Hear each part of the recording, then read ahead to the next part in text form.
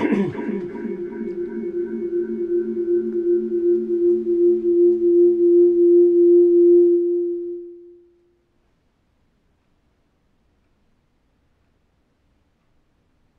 everyone. Welcome to Scientist in Action, live from the International Space Station. We're so excited to have you here. We have a really cool program today. We're going to be talking about this. This is the International Space Station. There are 7 human beings that do not live on the planet Earth right now, and they live aboard this space station.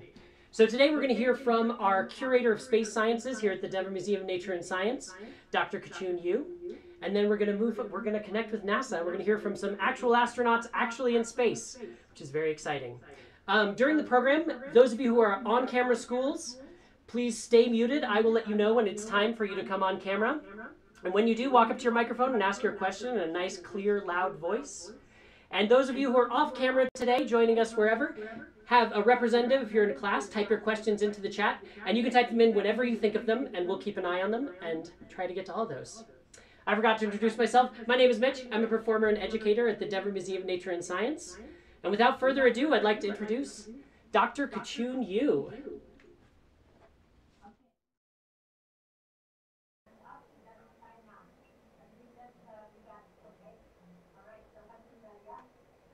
All right.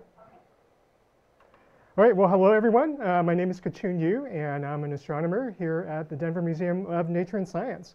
And today, I want to give us an introduction to the International Space Station and what the astronauts are doing on board. And so with that, I'm going to switch over to some other software. And let's see if I can get that to show up.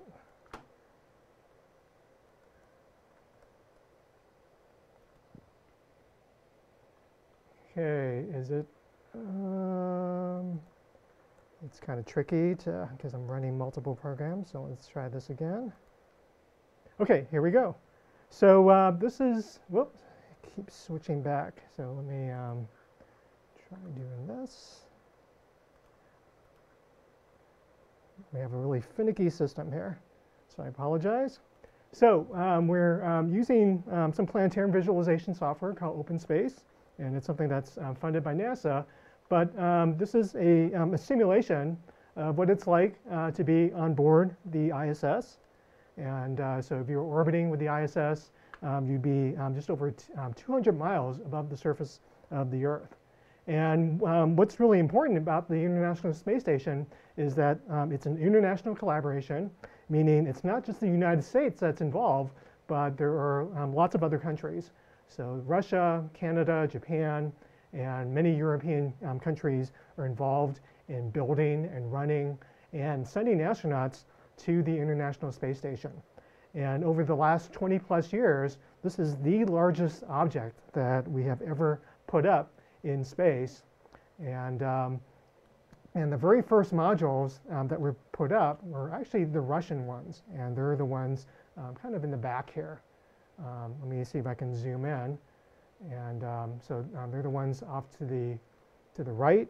You can see that there are 2 large modules, one with solar panels sticking out, and these were some of the first ones launched by Russia. And then subsequently, most of the other modules have been put up by the US using the space shuttle. And the largest modules are about the size of a school bus, so this gives you a sense of how big they are. And the International Space Station, from one end to the other, so basically from the top of the screen to the bottom of the screen, is about the size of a football field, so just over 360 feet long, and it's about 240 feet wide. So it's pretty big. As I said, the largest thing that we've ever put up in space, over 100 tons in size. And one of the amazing things about the ISS is that we've been continuously having people on board for about 20 years, but those people are all relatively close by to the planet Earth. So let's see if I can, I can't turn on an orbit, but you can see the International Space Station disappearing, and it's only a couple hundred miles away from the Earth.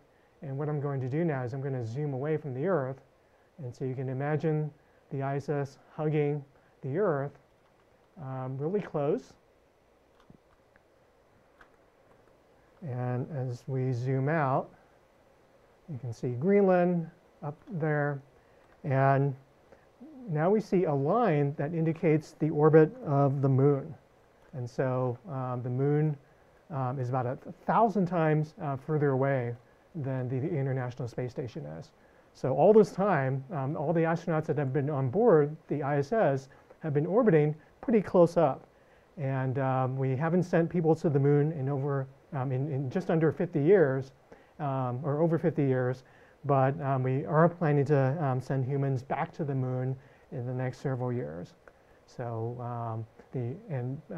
part of the goal of the ISS is not only to do scientific research, but also to help us understand how humans can live and work in space. And so that is pretty important when we are talking about sending people back to the moon. So with that, I'm going to switch back to my PowerPoint. And let's see if I can get this visible again. All right, so that's our quick introduction to the ISS. And what we will then do, I have one more.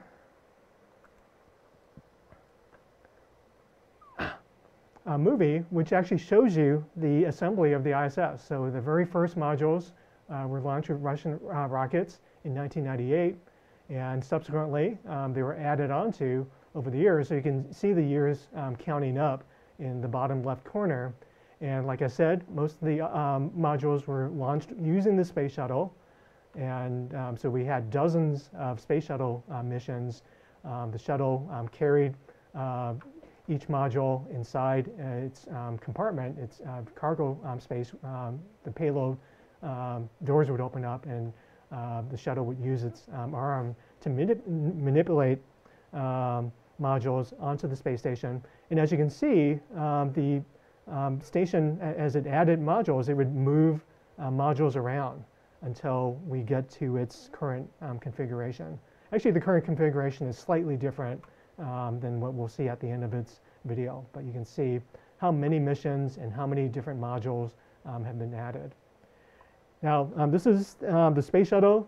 The space shuttle stopped flying over a decade ago in 2011, but this is the space shuttle on its launch pad. You can see the shuttle with two solid rocket boosters and a big external fuel tank that it's attached to. And once it's launched into orbit, it drops off the fuel tank and it drops off those two solid boosters. And now you see the cargo bay doors open. And so this is where the shuttle would hold onto modules for the space station. And here you see the shuttle docked to the space station. So there's a special docking adapter that connects up with another adapter on the space station. And once the shuttle is docked, astronauts can freely mingle and go on board. Now, the other way that we sent astronauts to the space station is via Russian rockets. So here is a Russian Soyuz rocket, and the Soyuz rocket sends up a Soyuz spacecraft.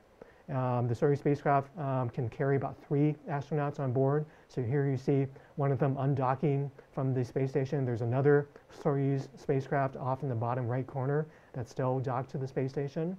And here is what the Soyuz capsule looks like. It's a somewhat older design, but it's been a pretty reliable spacecraft. Now, like I said, we retired the space shuttle in 2011. So we haven't been flying the space shuttle for over a decade, over 10 years. And since then, we've had to rely on the Russians for rides up to the space station. But right after the shuttle was retired, NASA also embarked on what they call the Commercial Crew Program. And what this is basically paying companies to help develop spacecraft. And in the past, this is what NASA did, but the spacecraft ended up being owned by NASA, and they were run by NASA. But in this Commercial Crew Program, what NASA did was when they paid these companies to develop their new spacecraft, to go up to the space station, the companies owned these spacecraft. And so NASA would continue to basically pay for rides up to the space station using these new spacecraft. But hopefully they would be a lot cheaper than if NASA were to develop them via the old way. And so it turned out that this was, in fact, turned out to be a very successful program. And in 2019, we had the first flights of the Starliner spacecraft from Boeing and the Crew Dragon spacecraft from SpaceX. So just to quickly review, here is the Boeing Starliner. It's people basically sit inside the capsule when they fly up, and you can have nominally about 4 people on board, but they can carry up to 7 people. It sits on top of a Centaur Atlas rocket, and so this is also a pretty reliable rocket. Here you see a uncrewed or a version of the Starliner without any people on board. And this was launched actually earlier this year in May, and it actually took up 500 pounds of cargo to the space station, and it took back 600 pounds to be brought back to the ground. So there weren't any people on board, but there is a plan to send the first astronauts on board the Starliner next year in February. Now, and then here we see the Starliner landing, so it lands with parachutes on the ground. Now, the SpaceX spacecraft called the Crew Dragon has successfully launched people into the ISS. So here you see the Crew Dragon off to the right, and it launches on a SpaceX rocket called the Falcon 9.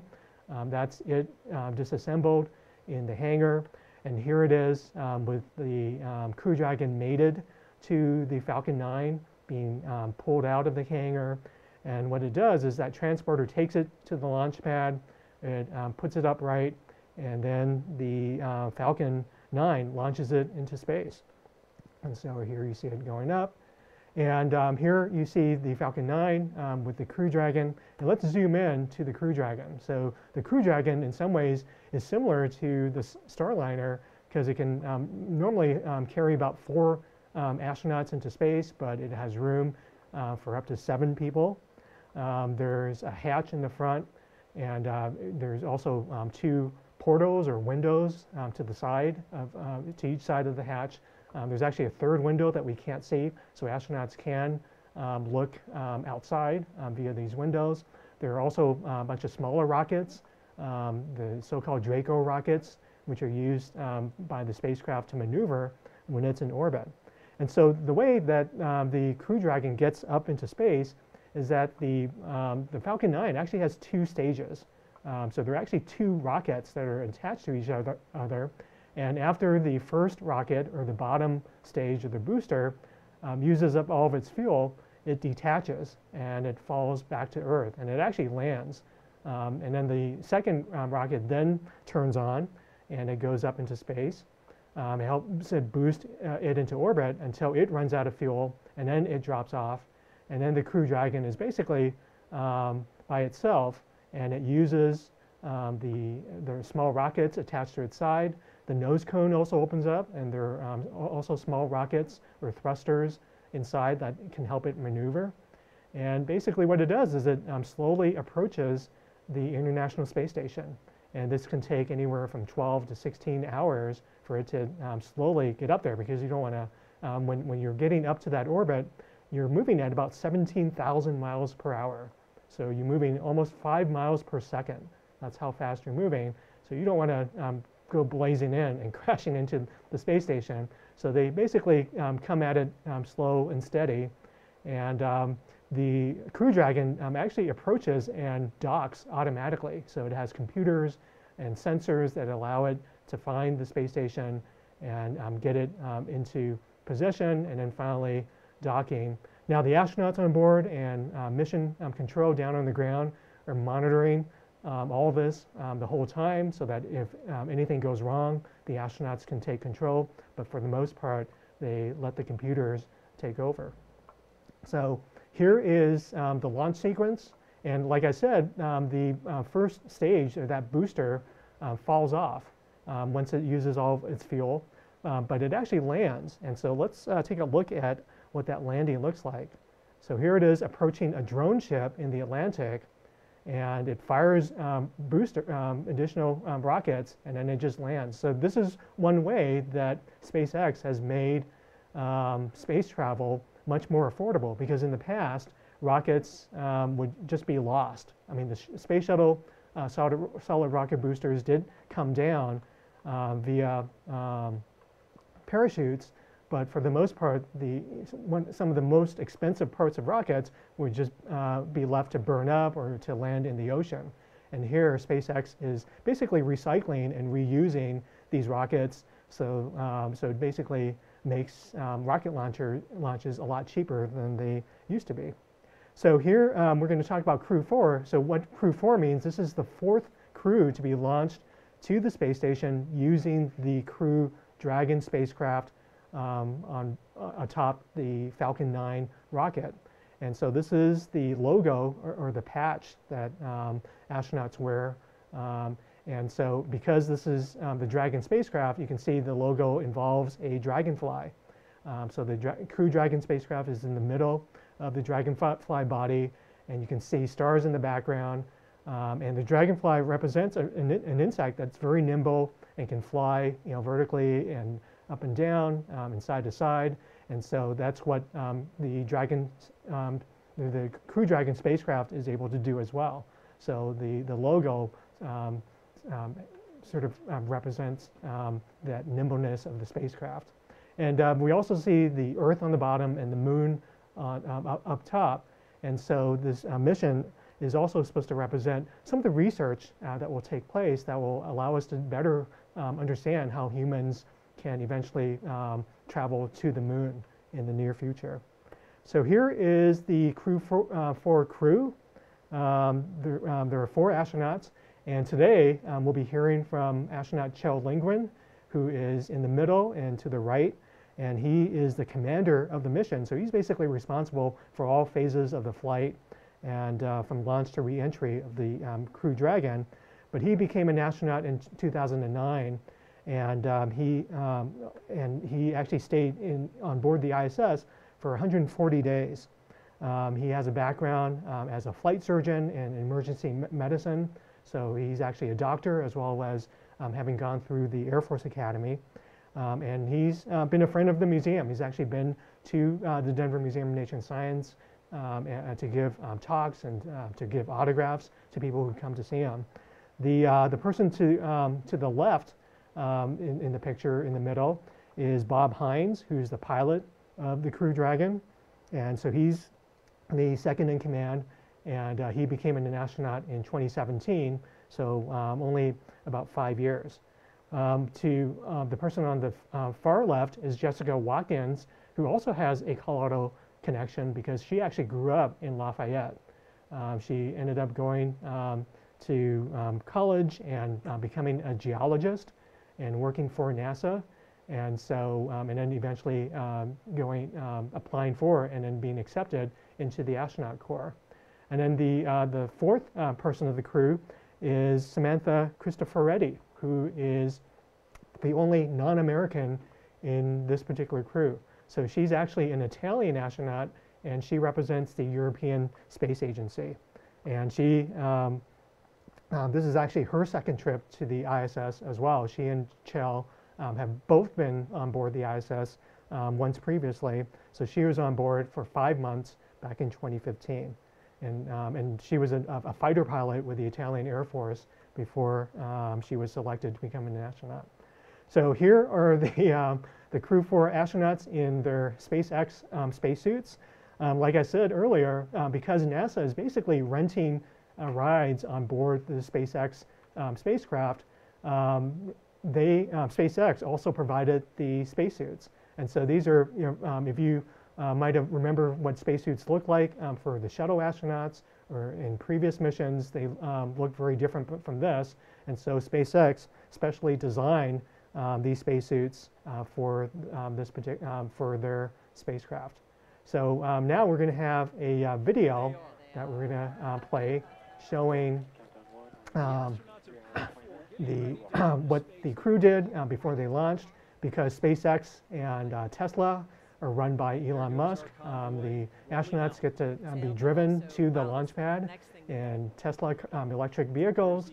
So here you see the Dragon or the Falcon 9 on the launch pad. They take an elevator up to the tower, and then they walk a flight of stairs. And here you see Kjell and Bob walking through the crew access arms to get on board the spacecraft. And then here you see the ground support crew getting the astronauts ready. And if you look behind Jessica Watkins, you can actually see the NASA logo with a bunch of signatures. And so every astronaut that's gone on board a Falcon 9 SpaceX launch has signed that wall back there. And here Jessica Watkins is getting on board. And the spacesuits aren't, they're pressurized, but they're not solid enough for people to go into space in them. But they do protect astronauts in case there's an emergency depressurization. And so the oxygen and communications do plug in to the spacesuit somewhere in the thigh region. So once they're seated, they're kind of seated looking forward now, but when the hatch closes, the seats actually rotate up so that they're looking upwards. So now you see the crew access arm pulling away, and then we're going to see the launch in just a few seconds. We're jumping ahead. Here's mission control for both the launch as well as the International Space Station, because obviously they need to monitor both for this mission. So here we can listen to the countdown, and you can count down in your classroom if you want to. 10, 9, 8, 7, 6, 5, 4, 3, 2, 1, 0. Ignition. And liftoff. Go Falcon. Let freedom ring. So this is a nighttime launch or an early morning launch. Lifted off just before 4 a.m. Eastern time, which is 2 a.m. in Colorado. The Dragon flies forward. Vehicle already pitching down range. All 9 Merlin engines have lit. We are T plus. Now this is the camera attached to the first stage. So this is the stage that will drop off. And this first stage has 9 engines. You can actually count 9 rocket exhaust plumes coming out of there.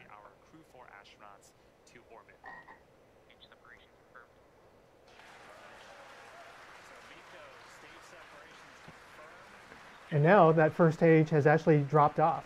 And so on the right, you're seeing the second stage engine firing.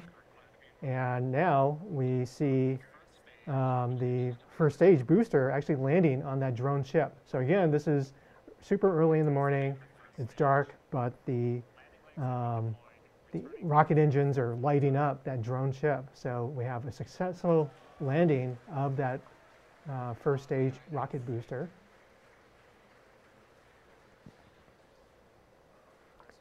And now we see the astronauts on board the spacecraft, and they have this plush turtle toy that's floating, and they use that to let them know when they're actually in weightlessness.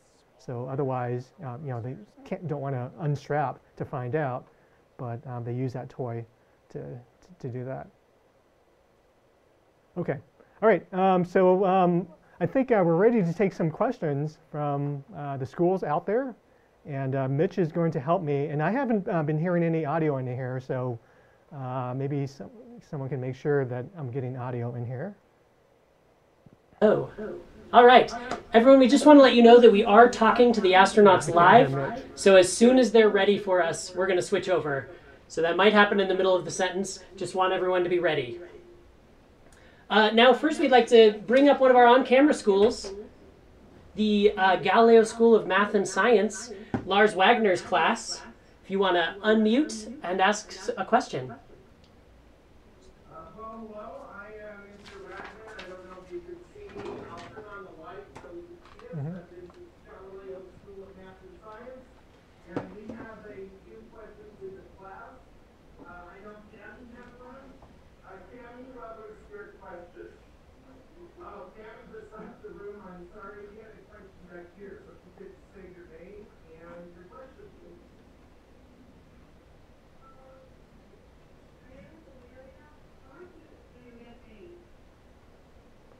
I didn't hear that. Can you repeat or step closer to the mic? The question was from Camila, and she wants, Amelia, I'm sorry, not Camila, Amelia, and she wants to know how much you folks get paid. How much do astronauts get paid? I actually don't know how much astronauts get paid. That would be a question that could be directed to the astronauts. So unfortunately, I don't know that the answer to that. But that's a great question, Amelia. Thanks for asking that. And I know Amelia had a second question.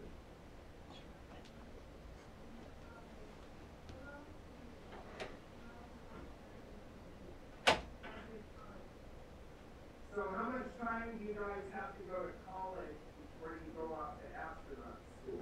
Yeah, if you look at the astronauts who apply and who actually get into the astronaut corps, they tend to be the very best of the best. And so all these astronauts have gone to at least college, meaning they have a 4-year degree, and many of them have also gone to additional schooling.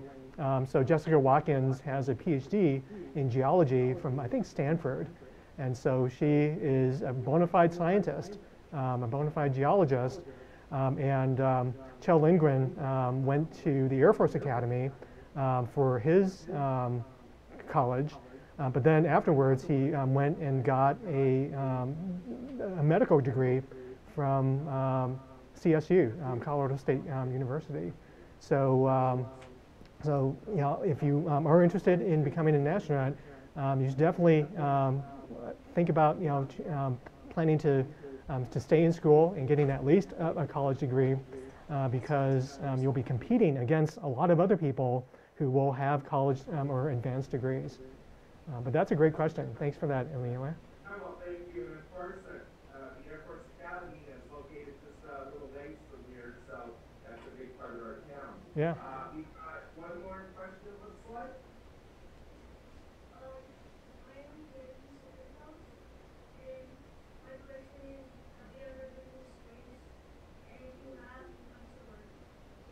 Okay, have I ever been to space, and what was the second part of the question? Okay. Well, I have not been to space, so I can't say I can tell you exactly what it's like, but it's estimated that just under 600 people have been into space as astronauts, and so until very recently, being an astronaut has been very difficult, and they tend to choose. They tend to be very picky about who they select. But now that there are more companies that are sending people into space, it has become a little bit easier, although it's still very expensive. So perhaps if you decide you wanted to become an astronaut, there are definitely ways for you to get into space in the future, either by becoming an astronaut or figuring out a way to pay to get into space. All right. All right, let's move on to our next school. All right, and if we can move over to the New Vision Charter School and Lisa Easton's class, if you want to unmute and ask your questions.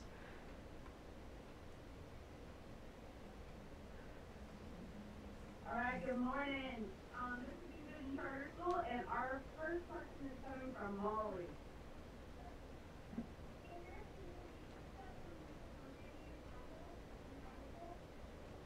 Okay, is the question, will the moon become habitable? Is that the question?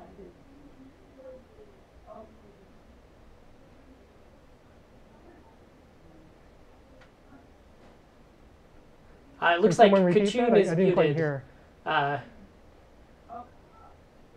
I don't think it was your fault. It's on our end. We'll figure it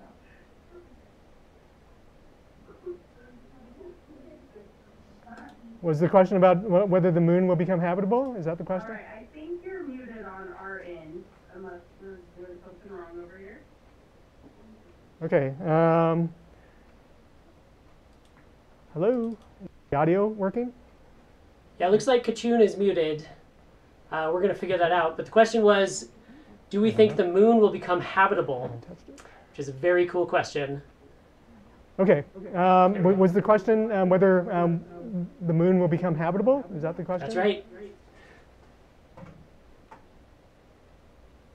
Okay, well, right now, if that is the question, I didn't quite hear the question, but if the question is about whether the moon will become habitable, currently the moon isn't very habitable because there isn't any air or accessible water on the moon. It's a very dry and desolate place. But we do find a lot of evidence that there might be ice locked up in the rocks and in the soil underneath the lunar surface, and hidden away in some craters where the sun hardly ever shines. And so one of the goals of the future missions to the moon is to explore some of these regions. And I hate to interrupt, but we have heard from space, and the astronauts are ready for us, so we're going to go to NASA right now. Welcome. My name is Kate Nath, and I'm the Virtual Programs Coordinator for the Denver Museum of Nature and Science. We're thrilled to have you joining us today as we connect live with the International Space Station. The cosmos has long inspired humankind, and today, the chance to speak to astronauts living hundreds of miles above Earth's surface is just a further testament to how far human knowledge and science has come. In preparation for today's program, we had students and potential future astronauts from across Colorado pose questions for the scientists aboard the space station. In a matter of minutes, these questions will be answered live.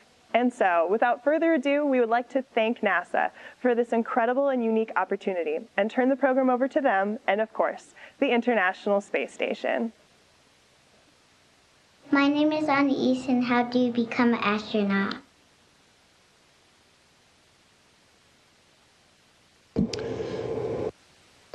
Thank you for that question, and I just want to say at the very beginning here how delighted that Jessica and I are to join you all at the Denver Museum of Nature and Science, and we thank you for this opportunity. How do you become an astronaut? I think the bottom line, it requires hard work, but if you are a pilot, you need to have 1,000 hours of flying time in high-performance aircraft, and many of our pilots come from the military, from the Air Force, Navy, Marine Corps. And then if you are a mission specialist like Jessica and I, you need to have an advanced degree. You need to study extra hard, and that degree needs to be in the areas of science, technology, engineering, or math. Jessica is a geologist. I'm a physician, and we both it's an extreme honor and privilege to get to serve our country in the capacity as an astronaut. Hi, my name is Annabelle. Where does your water come from?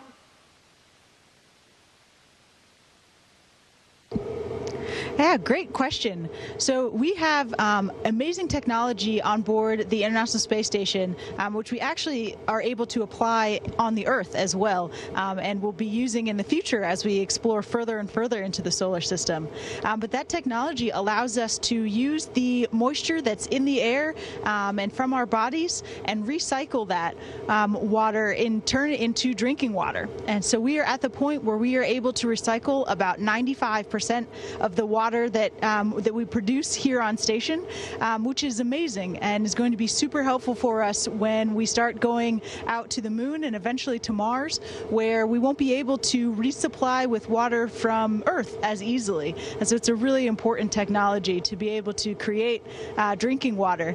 And so we end up, at the end of the day, we end up with water that can go into a drinking bag like the one that Kjell is showing you here and create water for us to drink. It's delicious. My question is, how do you sleep in space?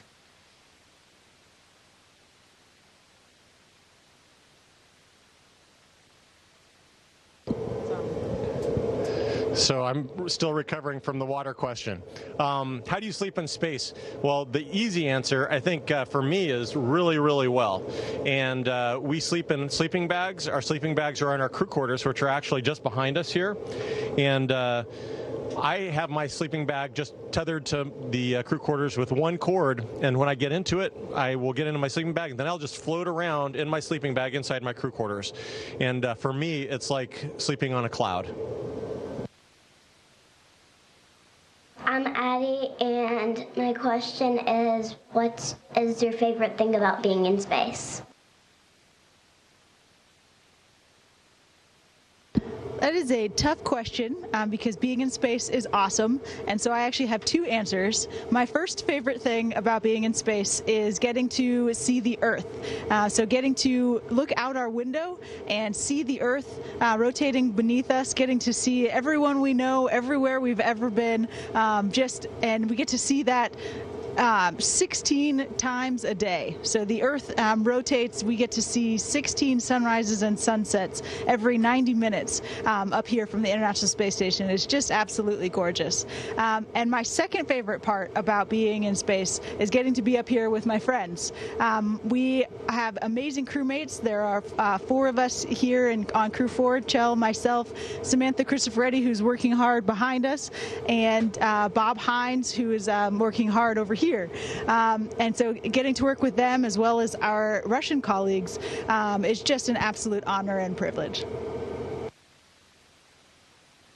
Hi, my name is Gabe, and my question is, what does it smell like in space?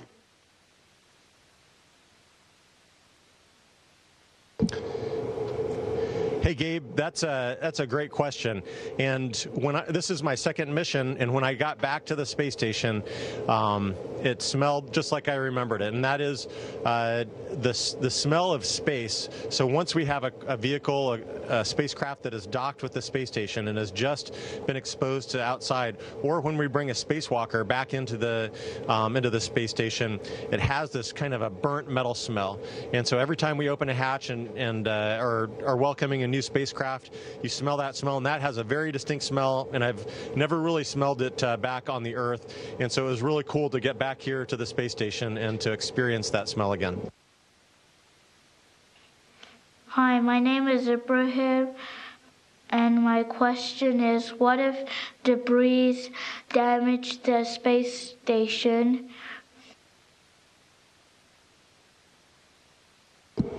Yeah, it's a really good question, and actually there is a whole team of people on the ground who are fully focused on the answer to that question and really to avoiding that scenario and keeping us safe up here on this International Space Station.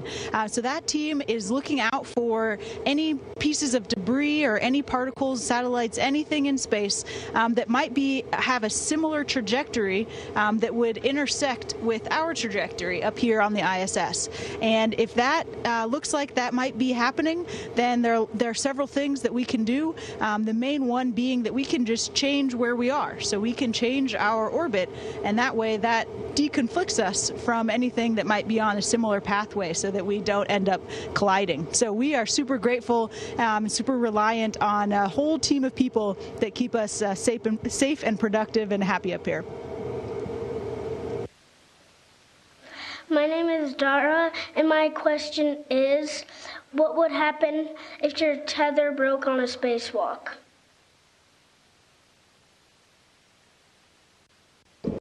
It's a really good question. We have to be very careful when we're doing spacewalks, and so we spend hundreds of hours practicing spacewalks in the Neutral Buoyancy Laboratory back in Houston. And that's we learn how to be very careful about using those tethers. And so hopefully what would happen is that we'd be holding onto a handrail, and we'd notice that tether broke, and so we would stop using that and start using a different one. If for some reason we were not holding onto the space station at the time and our tether broke, we have another tether called the safety tether that is holding us to the space station. If both of those tethers are broken, we have one last safeguard, and that is that we have a jetpack on the back of our spacesuit called the Safer. And this is essentially cold gas jets that we have a controller to fly ourselves back to the space station, and we actually practice doing that using virtual reality back at Johnson Space Center. We have great trainers on the Earth that prepare us for all of those possibilities, and so we're very grateful for that training. Can you show us a backflip in space?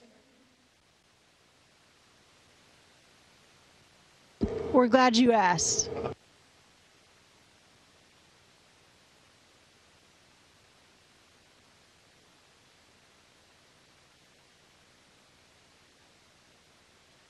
You got a double out of Kjell. Hi, my name is Allison, and my question is, what do they eat in space? Allison, food is incredibly important, not only on the ground, but up here in space as well. Of course, we are all taught and we know that we need to eat a balanced diet that includes protein and vegetables. And so our food comes in two different ways up here. One is it's sealed in this kind of a greenish aluminum envelope. All of our food is pre-cooked. And so this is food that has been cooked on the earth and then sealed in this envelope to keep it fresh. And when we're ready to eat, we stick it into a food warmer and it warms up.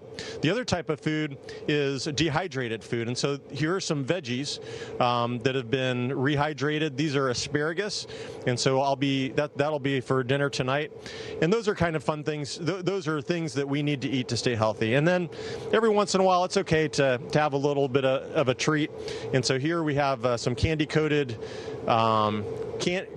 chocolate peanuts, and we really like these. Uh-oh. Got it. One more.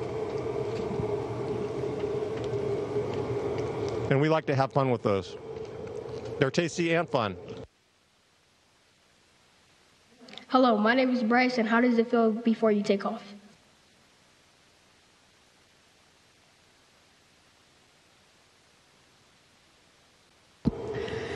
Yeah, that is a super exciting, super fun, super overwhelming moment, sitting on the launch pad, getting ready to finally launch. So we have years of training prior to a mission like this. When we first joined the astronaut corps, we have 2 years of essentially basic training where we get introduced to all of space station systems, robotics, and learning how to fly jets as well.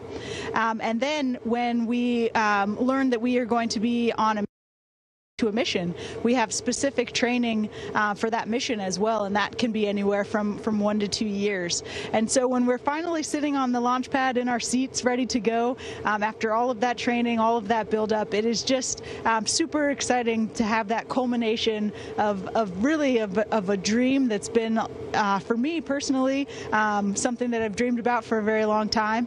And then also the excitement of knowing that it is just the beginning, that it is a launch into a up to the International Space Station, and that the adventures that we're going to have up here. So it is a very, very exciting moment having all of that come together at once. My name is Luca, and my question is, how do astronauts walk in space?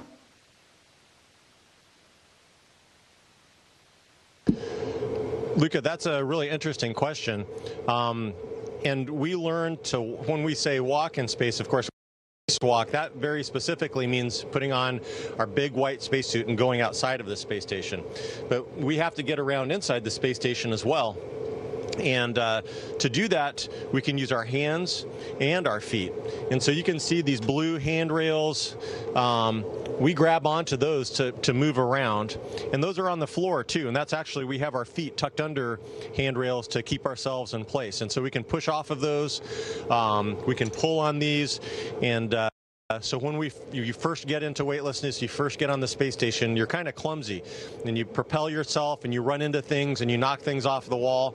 But after you've been up here a while, you become very efficient at moving around, and you can get from one place to another just by grabbing 1 or 2 handrails and turning yourself and rolling and doing a flip and ending up right where you want to be. And it's really, really cool. Hi, my name is Camilla, and my question is, have you ever dropped or lost something in space?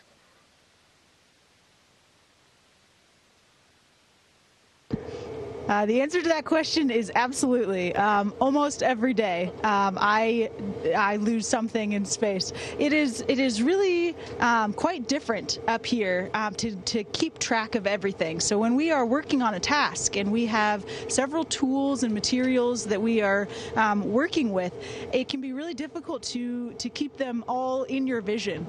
We can let go of things like this microphone, and it will generally stay where you put it. But after some period of time, the air current in the space station will pick it up and take it away. And if you are not paying attention and you turn around, it can be gone forever. So we spend quite a bit of time looking for lost items, but they always show up. My name is Sean, and my question is, what game do you play on the International Space Station?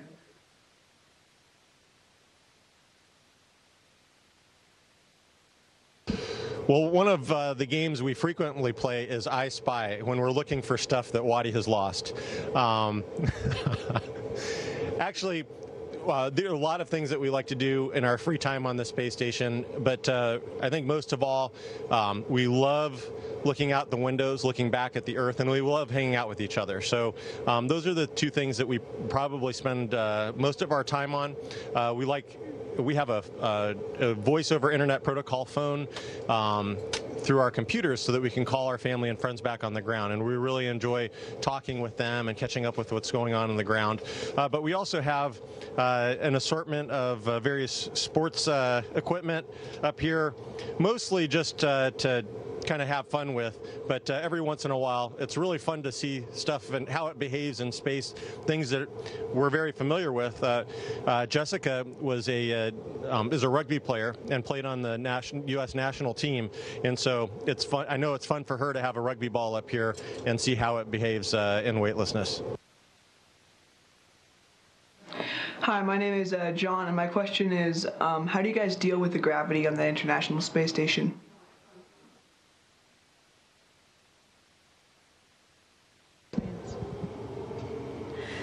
Yeah, so microgravity is actually one of the most fun aspects of being up here, but it definitely takes some adjusting. As Kjell mentioned, when we first arrive, your body is trying to figure out how to work, how to think, how to move around in microgravity, and how to use the full 3D, the full volume of the space here on the ISS. And it's amazing to see actually how quickly that happens. It really is just in the first couple of weeks where your body really starts to figure it out, and your brain starts to map out the station in all different orientations, and it really becomes quite easy to maneuver around and work in this space. So it's been pretty awesome to see that happen. My question is, what kind of exercise do you do?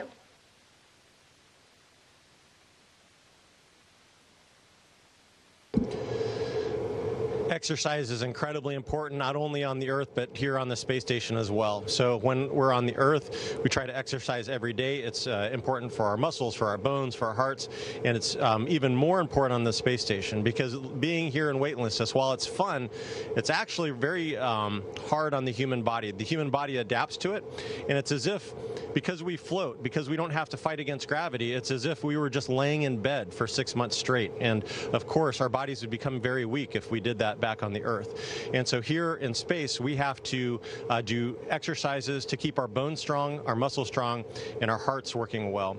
And so we have an exercise bike and a treadmill for cardiovascular, for an aerobic workout. And we have essentially a weightlifting machine, a resistance exercise device that can provide up to 600 pounds of resistance to keep our muscles and our bones strong. And so we work out about 2 hours every day. And by doing that, we are healthy and strong when we return back to the Earth. Hi, my name is Jennifer. My question is, how long does it take for your body to recover when you come back to Earth?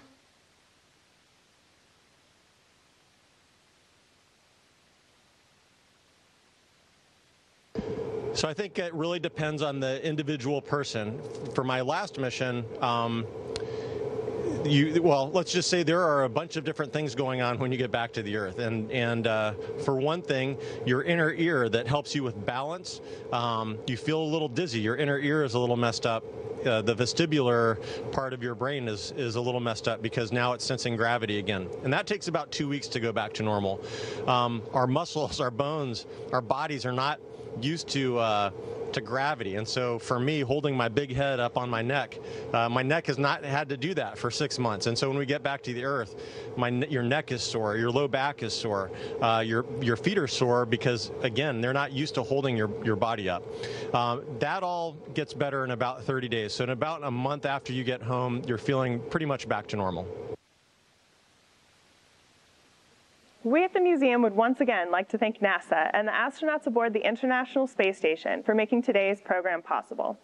We would also like to thank the audience joining us, as well as all the students and families involved in filming prior to this program.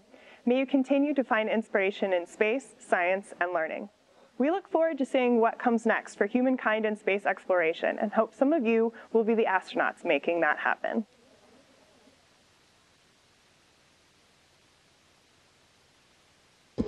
And we would just like to say thank you to all of you, our friends at the Denver Museum of Nature and Science, to Kate and Jessica and everyone who helped put this together. Thank you to the parents, and especially thank you to the students. We hope that you had fun. We certainly did, and we look forward to you continuing to explore there at the museum, but also on your own, reading about science, technology, engineering, and math, reading about spaceflight. And we hope that some of you will come and join us and explore with us at NASA someday.